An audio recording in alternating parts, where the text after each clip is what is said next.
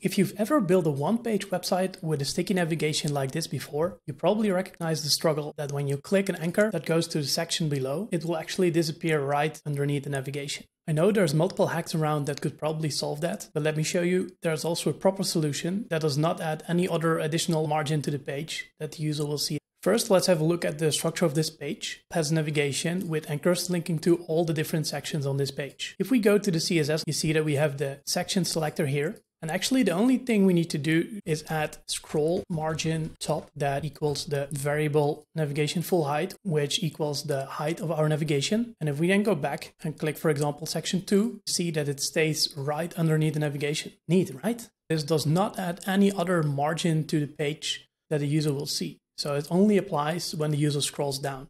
We can add one more thing, which is scroll behavior smooth. And by doing that, we actually make it also scroll smoothly as well.